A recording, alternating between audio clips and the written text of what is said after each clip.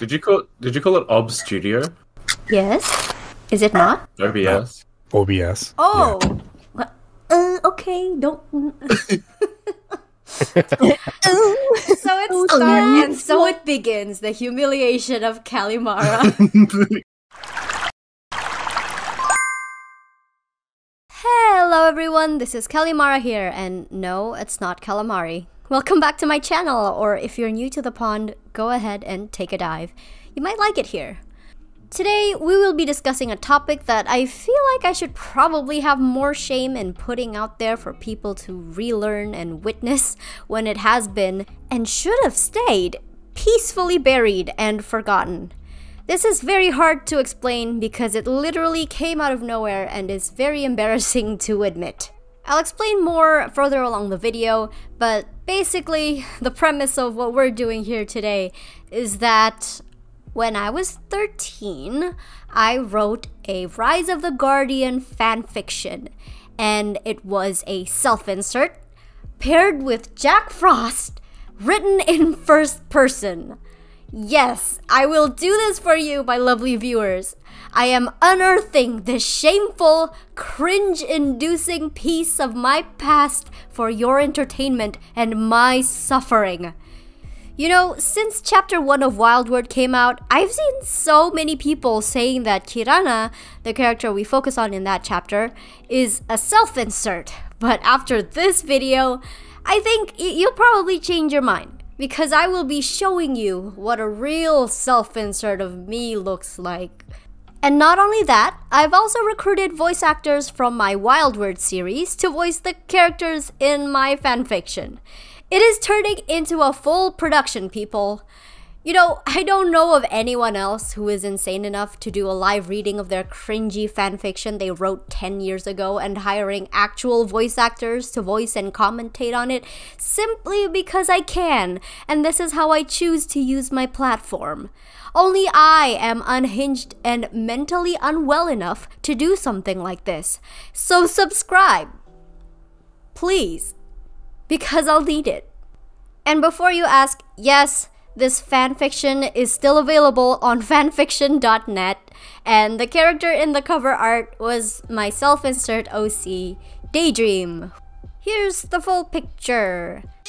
Ew. And if you think my anatomy is bad now, well, I don't think I've changed much there. Now for some disclosure, I have left everything exactly as it is. No edits, no going back and changing things, which is evidenced by the updated status here. And for a taste of the sheer edginess and cringe that my 13 to 14-year-old self had to offer, here is my fanfiction.net bio, which has been left untouched and unchecked. Watch me burst into colorful flames. Okay, good. That's good. You can call me Colors if you like. I'm just a lone... I can't do it. I'm just a lonely 14-year-old girl that seriously can't seem to make friends. My everyday emotions might be displayed in the stories I write. So the more you read them, maybe the more you can understand life for me too. I come from a great nation. The Italian patriotism really shining through. With 33 provinces. There's 34 now, actually. And more than 17,000 islands. My stories aren't perfect, and I'm still learning to write. Hopefully one day I can write as good as Suzanne Collins. Yeah, we'll have to see. I don't update very often, as my school hands out a lot of work, some of which you might find odd or irrational. Please stop this Onision clone. I get good grades, most become top scorers. Children, why do they do this? And study hard in every subject. I do take pride in that. And also, I'm an artist, so I need to update my drawings too on DeviantArt, which I have deleted, which is the best decision I made. Aside from that, comes my weekly workout to please my parents. Take of that what you will. let's not forget my German course, which I only took for, like 1 month, by the way. I don't have a social life with best friends and boyfriends. It's okay, you never will. So the free time from that is probably a good bonus for me, right? I'm so glad this is towards the end already. Oh shoot, I remember I do have one friend.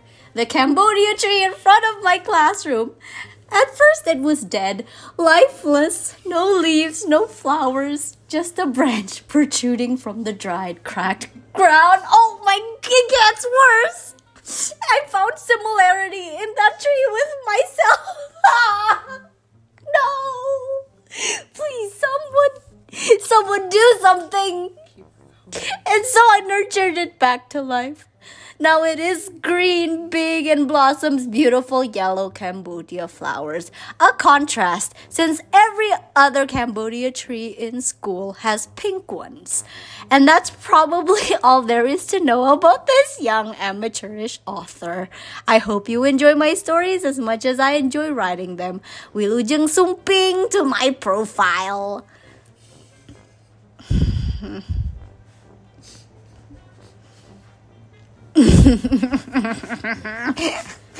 I sound like Onision and I'm not okay with that.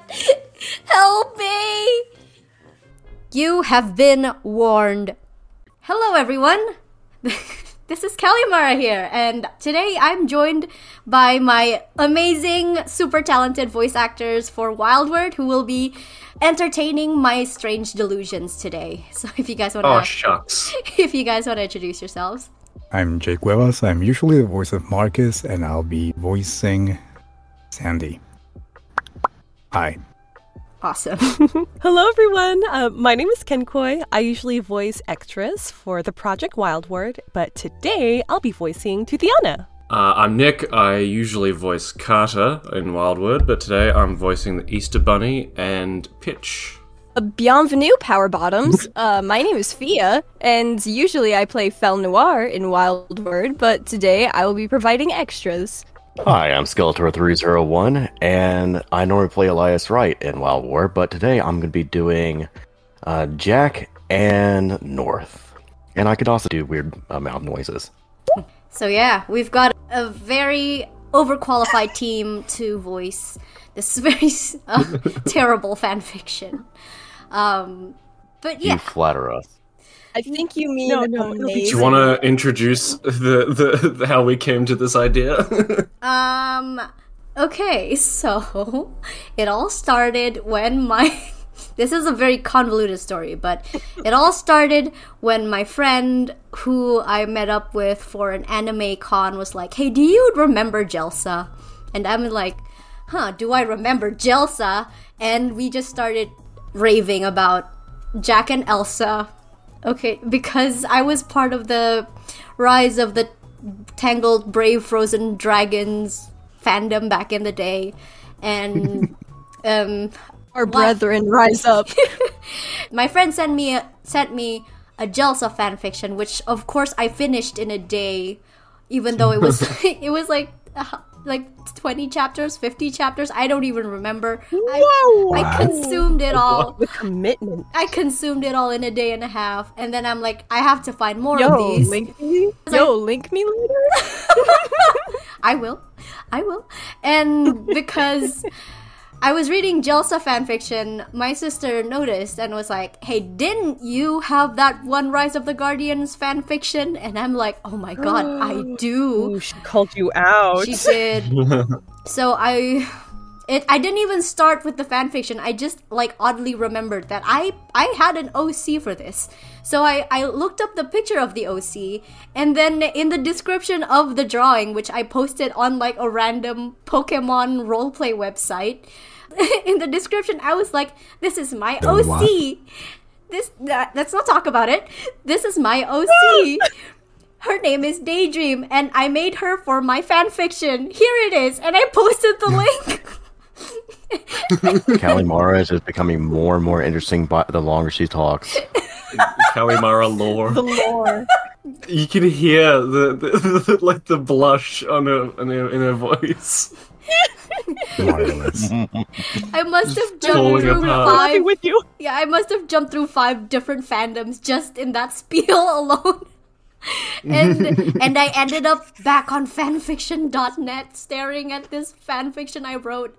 And this is what you're seeing on the screen right now. This is the fanfiction. That was my username, and I couldn't log in at first because I really didn't remember my login credentials. I couldn't remember which email I was using. I know the password because I used that password for every one of my accounts when I was like a kid. But I couldn't remember the email because it was a Yahoo email. Like, I don't even remember that I had a Yahoo email. And Oh wow. so I'm not just making fun of some random kid on the internet. This random kid was me. Okay, so it's okay. I mean, I would have The supported you. random Anyway. kid is in all of us. Okay, so let's start with the summary. Previously, Fields of Hope. The Oh, what's it called? It's called Rise of the I think- Guardians, Grayscale. That's the current. Grayscale. I think Jay should read that. Jay.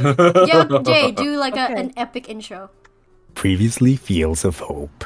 The true damnation in life is getting what you want. Once you have it, what's left? 2 things can happen. Either you lose your way, or you simply want something more. As Daydream, the spirit of imagination and fantasy, I've experienced both. If only I knew how dangerous wanting was. I just had a mental breakdown. That's my first one today. Jack X OC, OC's POV. Yes. Rise of the Guardians, Grayscale. Grayscale. I'm glad that I put down friendships. By colors of Fire. Yay!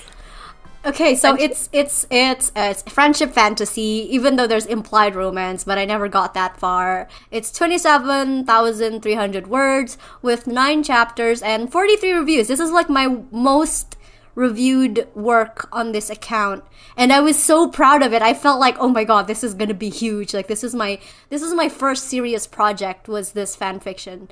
And as you can see, it's published like December 7th, 2012. And then last updated December 15th, 2015. So I have gone back to when I was like 16 because I suddenly remembered it. And I tried to like edit some things. I changed it. It was initially like 3rd person, but then in 2015, I read The Hunger Games and was so inspired that I was like, yes, this has to be in 1st person now. So now it's in 1st person, but I did a very poor job of like transitioning from 3rd person to 1st person while editing, so there's just random parts where you'll see that it's still written in 3rd person. It's gonna be really interesting. So The struggle is real. on with the author's note. Author's note. Holy cow! I ended up dying for a millennium there. Anyhow, hello to all the new and faithful old readers. I'm finally amending the story to make it all pleasant-like and up to my current standards, which weren't very high. If you've read this story before, you'll be quite surprised because this story will now be told through Daydreams, my OC, POV, so you guys can better understand her turmoil. And spoiler alert, mental deterioration, and spoiler, undergone serious change. What? How is that connecting to the other one? I finally added her clothing description too, which I'm sure you're dying to know about. Extra. I love that. I've just modified Daisy's backstory and added her real name. So happy reading! Yay! Daydream, who are you wearing? The way my stomach just sank. It's okay. Just take it in You stride. got this. Take it in You stride. can persevere. Okay. Here we go. Don't shun 13-year-old Callie away. Embrace her. Is a part of you. I have to return to the mindset I was in. If you need to tap You got out to this, we Callie. all You can be can do it. 13-year-old Don't fuck it Callie, up. let us know. Yeah, okay, good idea, good idea. Return Yes. from whence you Just came. choose who's going to be the victim to read. Okay. I'm like in tears right now. You got this. We believe in you. Got this. You got this, Callie. There's no way you can fuck this up. Yeah. Any worse than I have already. Yeah. Than it was originally written. I remember I was different. By the age of 16, I didn't dream what other young women dreamed. I didn't desire what they did. Ever since I met that Italian inventor, I wanted to invent too. I wanted to learn. But for a woman born in the Dark Ages, that simply did not work. But my intellect had always been beyond my years. I dare say it challenged that of the well-educated nobles, if not surpassing it. I know, because I once got myself involved in a debate with them on whether or not duck quacks echo. They do. I declined many nobles' requests for my hand in marriage, for I did not desire a husband, lovely children, or a comfortable house. I wanted to explore ideas, innovate, and pursue knowledge much like the inventor I'd met. But alas, in medieval France, this is nothing to be proud of. I became an outcast, bringing great scorn to me and my dirt-poor family. And that was when everything changed. I vividly remember their mental abuse, telling me how abnormal I am, what a disappointment I am, and how unfortunate they were to have me as an only child. I remember feeling lower than dirt, trying desperately to convince them that I could turn things around with my ideas and creations, but they never listened. As I got older, I learned to replace my emotions with logic, where I plucked the wisdom from their words and let the hurtful accusations pass from one ear and out the other, and my imagination became vivid pictures of a world I wanted to escape to. It was the only way I could survive. My mind matured faster than my body did. I remember I liked being outside, wandering out to the forest on my own, climbing trees, dipping my toes in the water. I loved it all very much. I especially enjoyed the silence, nothing but the babbling brook and the leaves rustling in the wind. All those things. I was very good at that too, separating myself from the world. It didn't make me happy, but then again, I was never happy. I was broken. Sometimes I wished desperately for the world I dreamed of. The dream Sandman made for me when I could still sleep. You must be wondering, by now, who I am. Well, I'll start with the day I was born. The day my wish came true. Okay, someone needs to tap in because I'm about to have a conniption. I volunteer. Okay. At the age of 18, I remember walking to my secret spot in the forest when I heard someone crying. I felt curious that someone occupied my place. I never had anyone who cared enough to follow me around. I decided I would find that person. What I found, though, surprised me.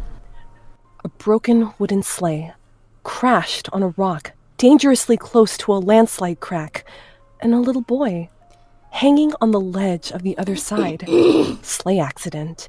Panicking, I kicked my walk to a sprint as I neared the crack, skidding from my knees to my stomach as I made a stop at ledge. I knew I had to save him. The memory would haunt me forever if I didn't. But how could I? He was on the other side of the cliff, the other side of the opposite ledge. How could I reach him? Hey! The boy whimpers, and soon rigidly turns his head. Help me! He yelps, body trembling, hands slipping. I'll try. Just hold on. I'll try and figure something out. I sounded pathetic, and probably I was sure I annoyed him instead of soothing him. But that didn't matter, at least not at that time. I began to look around frantically, telling him to keep composure. I wouldn't want to be stamped as the cause of his death. I remember seeing a tree, with its branch stretching to the other side of the ledge, the overgrown black crack. And I remembered hastily, scaling it, inching myself to the branch, and scooting over as far as I could to its maximum length before jumping, taking a tumble to the ground. I remember my shoulder aching and my knees throbbing. But I crawl anyway. On all fours to the boy, and I grabbed his cold, stiff hand, and then I pulled. Up until that point, I realized I never estimated on how heavy the boy could be, and now I was paying for it. His weight was pulling mine quickly that I was to his. That would ultimately mean we both would be swallowed by the darkness of the crack. I staggered to my feet for a better grip, but of course, the ground was not helping either. Slick was newly formed frost and slippery with mud on some parts. The boy was slipping, but then so was I. It lasted a few moments, that teetering between life and death. I stare into the little boy's eyes, wide as they were, full of fear. I cracked a smile and quietly slipped in some words of comfort before it all went wrong. Hey kid, I got an idea. Let's pretend you're a small bird getting ready to flight. I remember the confusion on his face, and I smiled her, though I slowly feel my grip on him slipping and the ground disappearing. Don't worry, it helps. All you gotta do is close your eyes and leave the rest to your imagination, your fantasy. Pretend you're somewhere else, anywhere else but here. I watch him slowly close his eyes. Yeah, that's it. You feel the sun on your wings, the wind. You concentrate. My eyes start back and forth as we continue to slip, and yet he smiled, and I had to swallow hard. You spread your wings, and then that was it. My boots had betrayed me, and we both slipped. I caught a small moment, a moment where my boots were just about to lose all footing, and I used it to my advantage. You fly! That was too good for this fanfiction. No. On the edge of my seat. The excitement. Yes. Fly. With all my strength, I pulled that boy up and tossed him overhead, sending him into the air, but alas, sending my feet plummeting down the slope of the mud and frost. Down inside the crack. I hadn't even screamed. I was too choked to. I recall the sensation of falling and everything moving in a blurring haze. Bright autumn skies became a faint white line in contrast of the dark crack ledges, and even that was blurred. I remember my stomach turned and did backflips, and then I remembered a sudden halt, as well as the sickening sound of a skull cracking into tiny little pieces. I recall ringing in my ears as my eyes went far from focused, everything too blurred to make out, and my mind too scrambled to even try. So I watched the sky as the clouds cleared, and I suddenly see a round, orb-like object in it, shining faintly. And then I remember I closed my eyes, and the world became dark. It felt like centuries had passed, melting away in deep slumber, until finally, the orb-like object came back, and I finally understand that that was the moon. He lit the darkness with light, beckoning colors and life back into me, and I remember being lifted, coming toward the moon, and I remember him telling me, "Welcome back." And the next thing I knew, I was breathing again. Okay, my name is Reame. Reame? I'll take it from here. Okay. My name is Reame, better known as Daydream, the spirit of imagination and fantasy. Let me explain to you my job is to create a world for children and adults alike, a world only they see and believe in, their fantasy, their imagination, a place that allows them to have everything they want, create and explore ideas as far as they could, possible or impossible, real or imaginary. I fill their heads with ideas no matter how silly, because the way I saw it, that is how brilliance begins. Of course, these fantasies became crucial to human innovation, and also a source of hope. Yes, hope. The thing that turns into a belief. For the first few years of my new life, I explored the world. As new spirits were raised, I would weave their stories into the imaginations of every person I come across. The day Santa dropped off his first gift, I filled the children's heads with his image and who he was. When the Tooth Fairy left her first quarter, I directed imagination to her existence. The day Bunnymund hid his first egg, I showed his presence in the children's thoughts. It was the same for the Sandman, who's been here before any of us were. The list goes on. Then there was Jack Frost, a hard one to crack. I'd only been able to imprint his name, and eventually children grew up, became parents, and shared of the name Jack Frost to their own children. His name went down to generations, but nobody really knew he was real. That was because only a name was imprinted. His name wasn't even a name after a few generations, just a metaphor, something bodiless. So I suppose it was partially my fault Jack Frost was invisible to the children. But of course, there's always the issue of identity Jack had always struggled with. He didn't know what he should be doing in the first place, so I couldn't really create an image for him with the children. It's the same for other spirits. Can't do a thing unless they knew who they were. So yes, I could just probably storm into a clueless spirit's quarters and demand they do this, do that, make it quick instead of them having to go around in circles, but I can't. Because, unlike most spirits, I don't need to be believed in. I don't rely on belief, I simply rely on open minds of children, and some adults who retain their child's state of mind. I create belief, or at least, I build them. Which is the reason why I am forever invisible to everyone, even to other spirits. But I suppose that's what happens when no one believes in you. Not even other spirits. Except Sandman. Why?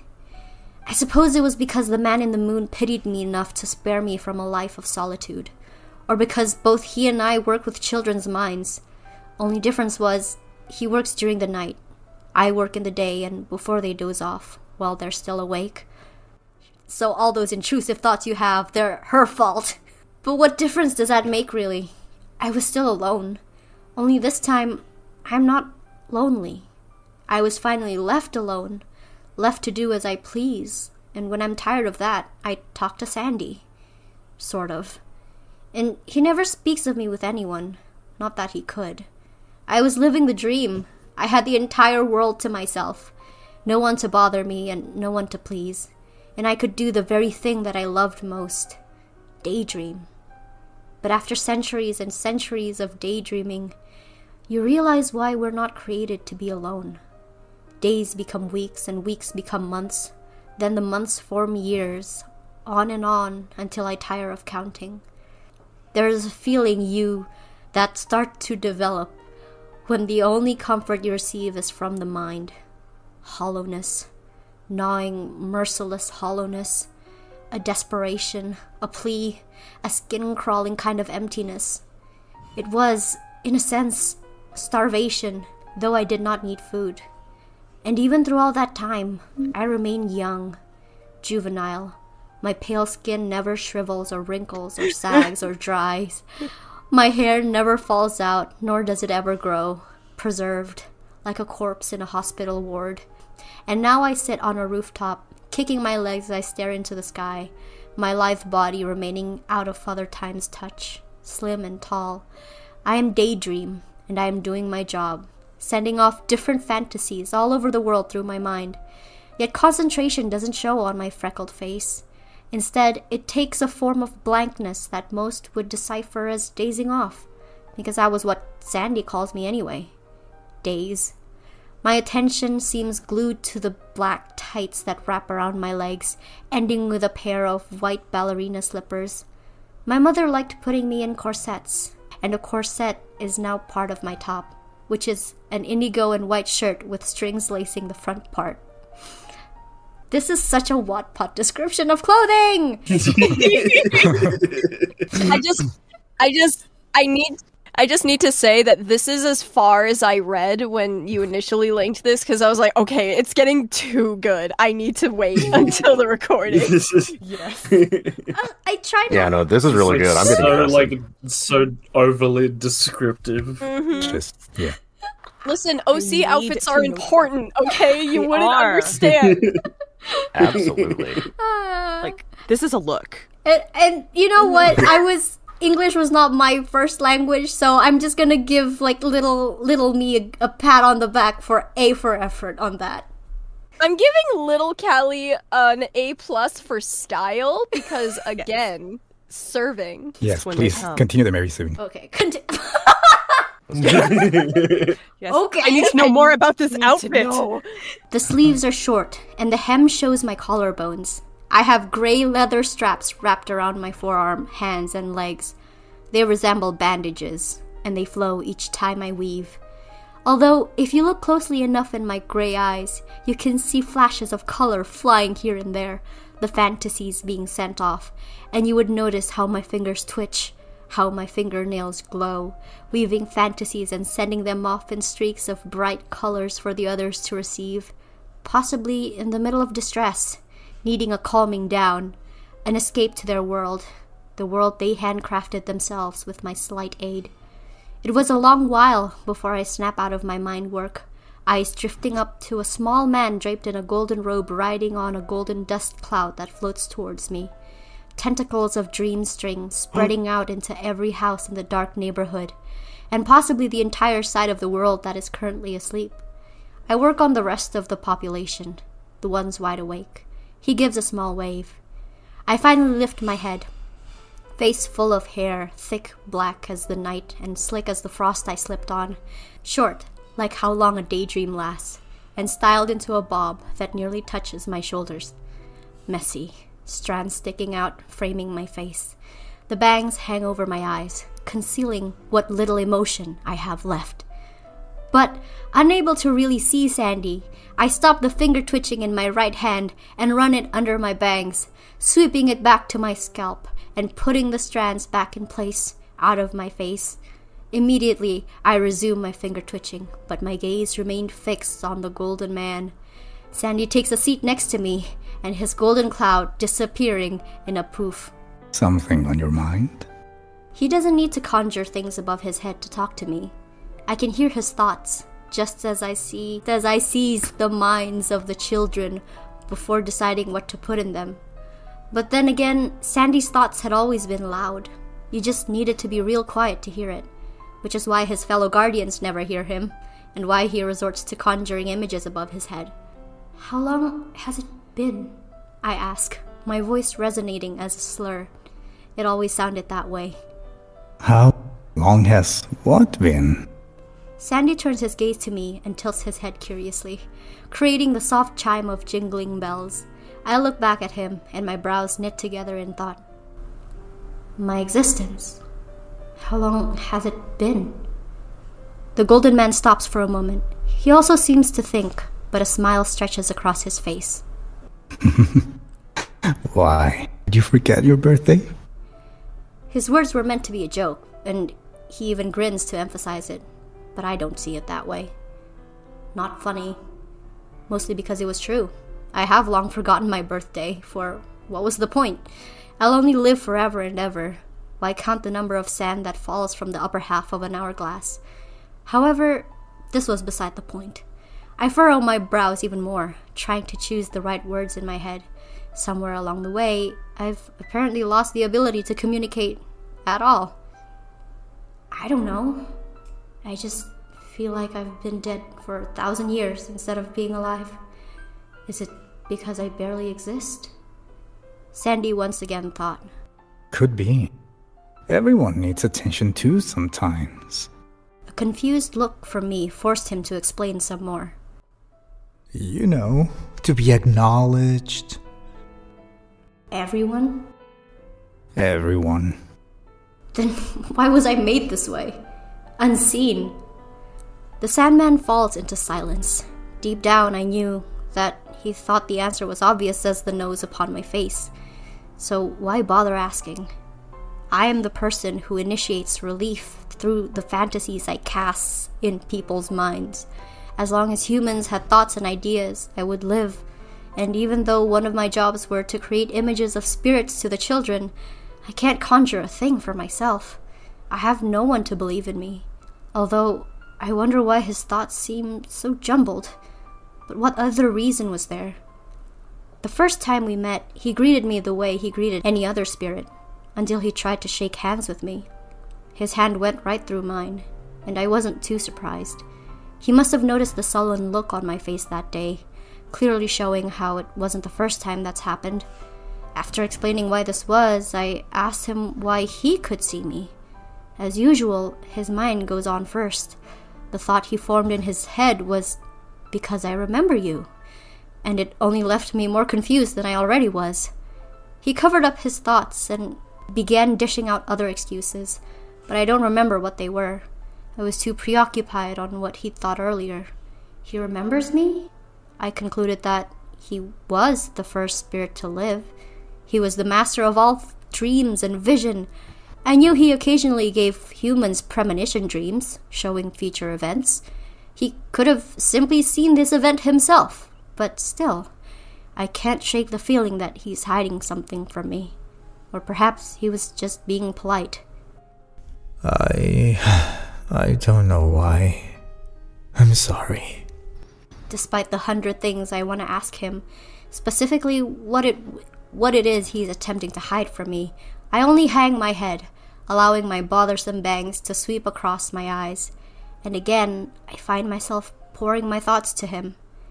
I've always craved to live like this in the past, but now it's becoming so painful. And I know why. But why can't I admit it? And literally nobody knew my pride better than Sandy. Everybody always needs to meet new people, make new friends. From the grin he cracks, I could already tell he had a plan. How about you come with me to the North Pole tomorrow? I'll be heading to Bunnyman's Warren after that, and then straight to the Tooth Palace. It'd be great for raising your spirits again. I wonder why I'm so surprised at this offer. I practically asked for it the moment I opened my app about my overall dissatisfaction on life. Yet I still flinch, and I still cringe. But is that allowed? Stall days. Stall. Sandy makes an amused laugh that is ultimately mute. Well, no, actually. But I'm sure no one will even notice you're there. I crack a smile. A dry, sardonic smile. The irony was hurtful, and I now have 1,000 reasons as to why it was a terrible idea. For me. Obviously. But again, I decide to be stupid. Sure. Why not? And the sparkling golden man nods his head. Meet me here again tomorrow. Okay, that's chapter 1! I have questions. I'm so good. I have questions. More importantly, how is it that you're one of the oldest spirits, but you were in medieval France, but older than Santa Claus, and... I don't know, okay? Here's the thing. This is why love ruins everything. Because I wanted to pair, like, Ada, Daydream, with Jack Frost. And in my child head, I was like, oh, they have to be roughly the same age. So I put her as, like, being in the Dark Ages, even though it completely, like, throws off the timelines as to what she as to what her purpose was, and, like, the lore behind the character. I just threw it out the window because no, she's gonna be with Jack Frost, so they need to be the same age. Obviously, you can only be 13 if you're in medieval France. Ah, yes. Exactly. That's the only way it'll work. Also, I love how even back in those days, you still had this fixation with France. it's I mean, weird, we all is it watch not? Beauty and the Beast. I don't We all know know. how Been that works. Interesting. It's strange. What? Who's the Italian inventor? I I need to know. It's Super Mario. I think I was trying Dark Ages Mario. to. I think what Oh was my I, god. Oh my god. I think I was alluding to Leonardo da Vinci, but like the timelines completely did not line up at all. How would she meet him? Here's the Renaissance. Exactly. Little Callie Yeah. can't math. Exactly. Like Okay. I was like, initially I remember like my idea was that Days started the Renaissance, like her rise resulted in the Renaissance. But then she met Leonardo da Vinci when she was alive? So, like, it doesn't make any sense. Single-handedly that's perfectly began fine. the Renaissance. No. Fuck time. This will work. I don't care how. How long have you known like English by the time you were 13? I don't know. I watch like a lot of American TV, and like my aunt, she studied abroad as well, and she had like this boyfriend who was from Austria, and he came like to visit us one day with her, and then I just like came up to him and was like, "Hello, mister, what's your name?" And like everyone was shocked because they didn't even know I could speak English. Hello, little girl. It is very nice to meet you. You have a very good. You have very good manners. Yes. You speak very good English. You speak very good English. You speak better English than I do. Like, I love that Jorgen von Strangle voice you put on there. It was meant to be Arnold Schwarzenegger, I'm pretty sure. Yeah. Oops, never mind. Oopsies. You got to get the fairies. The fairies. Come on, we got to go get the fairies. Pick up those cookies. Let's go. Come on. Why doesn't Santa speak like this instead? Is this Santa. Arnold Schwarzenegger as Santa? Yes. Merry Christmas. Arnold Schwarzenegger, I got my overalls and I set the hat. Let's go. Ja, A richtig. hard left turn. Merry Christmas.